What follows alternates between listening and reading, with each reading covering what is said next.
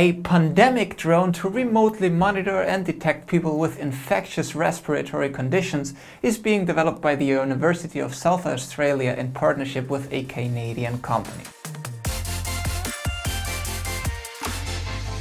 We're experiencing difficult times these days. We're seeing that even in the hardest times, there are people out there who are working hard to try to help and support the cause. This is the case of Professor Yavan Chal, the Defense Chair of Sensor Systems in the University of South Australia, commanding his team, partnering up with Draganfly Inc., a Canadian drone technology company. And this time they are developing something that caught my attention immediately, and it's not just about a drone carrying a thermal camera. We have contacted them and they kindly answered super fast, thanking us and delivering us some more information and footage. Let me put you into perspective. Professor Chal, working alongside Dr. Ali Al-Naji and Asanka Pereira, achieved global recognition in 2017 when they demonstrated image processing algorithms that could extract a human's heart rate from drone video. Since then, they have demonstrated that heart rate and breathing rate can be measured with high accuracy within 5 to 10 meters of people using drones and at distances of up to 50 meters with fixed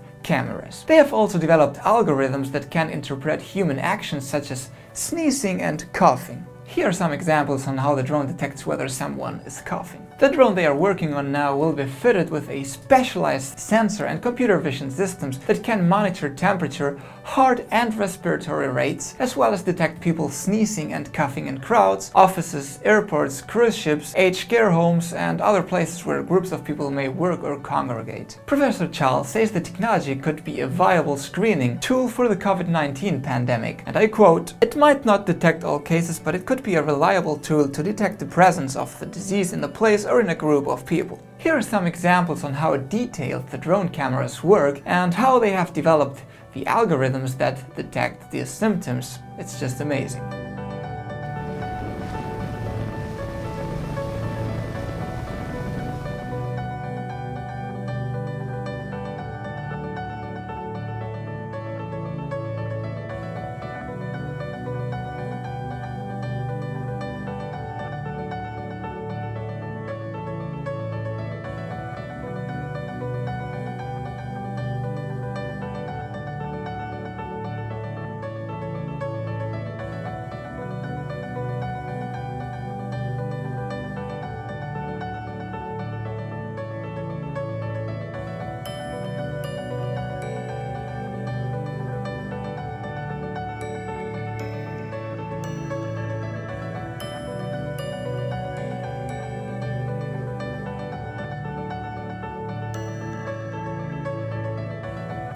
Professor Charles says the technology was originally developed for war zones and natural disaster, as well as remotely monitoring heart rates of premature babies in incubators. Now, shockingly, we see a need for its use immediately to help save lives in the biggest health catastrophe the world has experienced in the past 100 years. Draganfly CEO Cameron Chell says his company will use its sensor, software and engineering expertise to work with UNSA to integrate and deploy for government, medical and commercial customers. We're honored to work on such an important project given the current pandemic facing the world with COVID-19. Health and respiratory monitoring will be vital not only for detection but also to understand health trends, Mr. Chell says. We will follow the story very closely and report you on any news regarding this matter. I will also leave you contact and email addresses down below in case you can, help or contact them. In this, we must stay together and strong. Keep safe, guys, and see you soon.